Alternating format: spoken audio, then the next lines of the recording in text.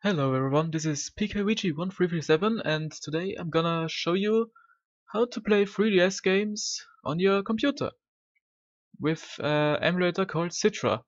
Now keep in mind it's still in development, so it's not gonna be perfect and you're gonna need a really good computer to run these games at a reasonable speed, and it's still very prone to crashing, so just keep that in mind. But it's really coming along in development and I'm gonna show you how to set it up. First of all, you can go to this site, which I'm gonna link in the description, and go to the newest version of the emulator. Just click on one of the links and go through some of those short URL shorteners and make sure you have adblock, because these things are fucking cancer sometimes. It's ridiculous, but whatever. Just need to click through some stuff here, and after that you can go to the file hosting site Mega and get your emulator. You will have to do the same for the ROMs, which are also on the same site, which is linked in the description. Just scroll down a little further and keep in mind not all games are compatible or working yet, but it will all work at some point, which I'm sure of. Yeah. So after you have your ROMs and the emulator, you just open up the file where the emulator is located and you put it into some kind of folder where you can find it along with the games, and then you just open one of the files. After this is opened, you have to put it into a bigger screen if you want to see the full effect of everything, but whatever. You can then go and load a file, go to the folder where your games are located, and just try out some of the games. For example, let's try Kirby Triple Deluxe. For this is a very good example of a game that's pretty good running at the moment.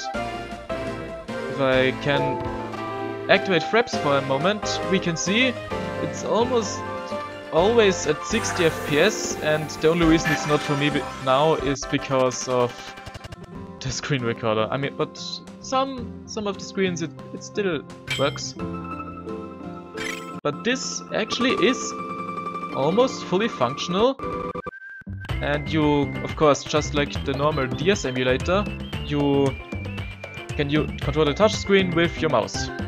And the key configuration is a little weird on the standard, but you can go over there to configure and just configure the input, which is a pretty new feature for this emulator.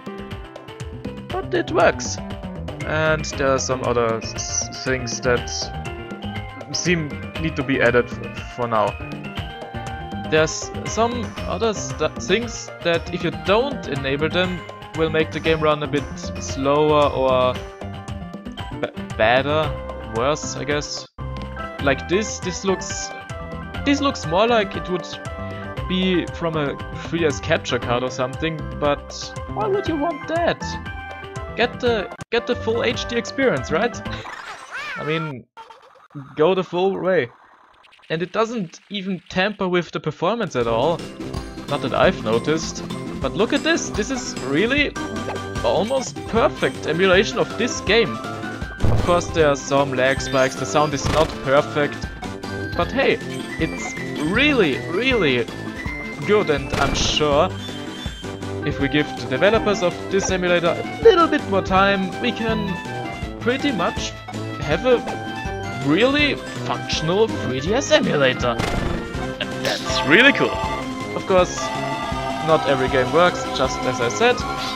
And keep in mind that it's really only legal if you have the games physically or like downloaded them on the 3DS before. So it's only really legal if you have bought them, which I have. So yeah, keep that in mind. But whatever. As you can see, this is fully working. The sound is a little screwy. But of course, it's in development, it's just gonna get better with time. So yeah, if you have a good enough PC, just go and do it. Play the games you want in HD. And if you can't really play with a keyboard, Joy-to-Key is always an option. But yeah, thanks for watching my video, and I hope you can enjoy your little 3DS experience. See ya!